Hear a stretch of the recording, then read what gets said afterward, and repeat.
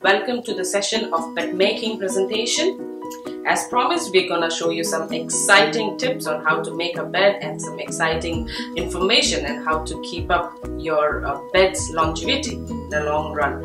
I'm sure you would get benefited out of it in your day-to-day life. So let's start. As you can see behind, there is a mattress and the bed which is completely stripped off.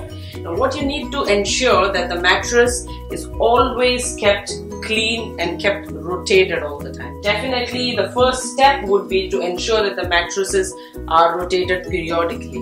It could be every quarter, it could be every 6 months. Now why you need to do is to make sure that your mattress always stays even and it doesn't really give you an uneven or should I say which leads to a very uncomfortable sleep. So please make sure that you look out for your proper information at the base, which should be ideally here or sometimes there, and then rotate them accordingly. So now you can see that mattress has now a mattress protector on top of it. Now mattress protector would look like this. It is a 100% cotton made linen, and it should always be considered on top of a mattress every time you purchase a mattress.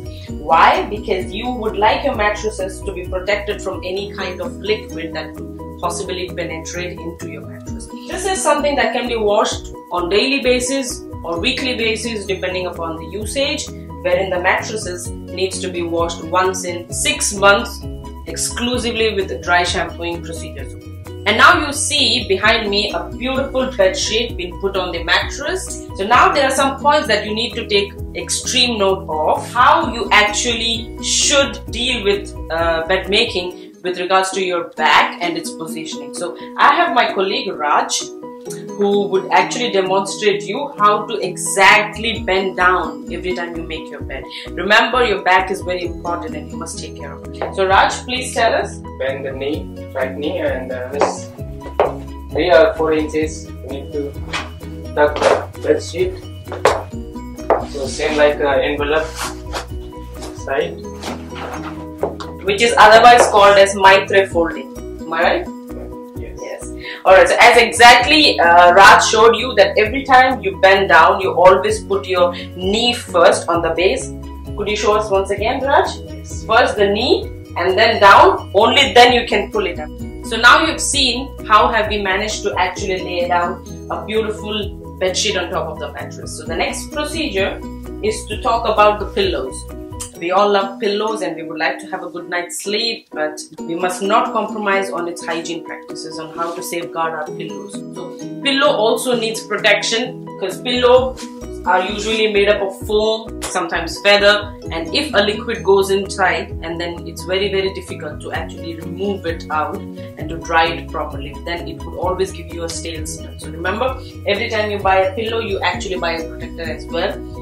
Let's move on to the next procedure of how you could actually put the whole duvet into a case so efficiently and losing not much of a time while making a bed.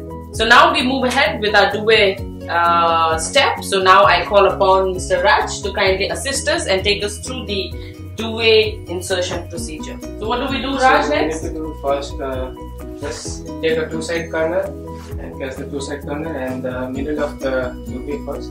And you need to put in the inside the duvet cover, Right.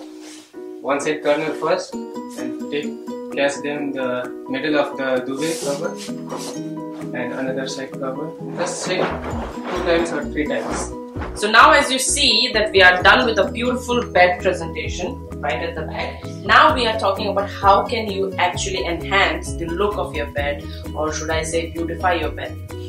It could be just adding a little touches like a runner. A runner is nothing but it could be a silk combined or a pure cotton that you could actually buy it and spread it on your bed, and this definitely enhances the whole look of your bed.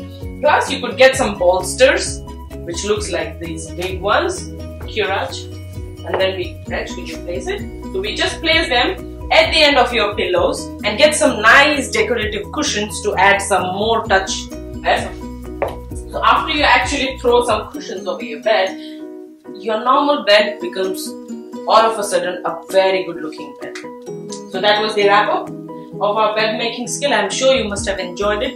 You're ready to now get into nice sleep mode. I'm off And please let us know should you have any queries, and stay tuned for some more exciting tips.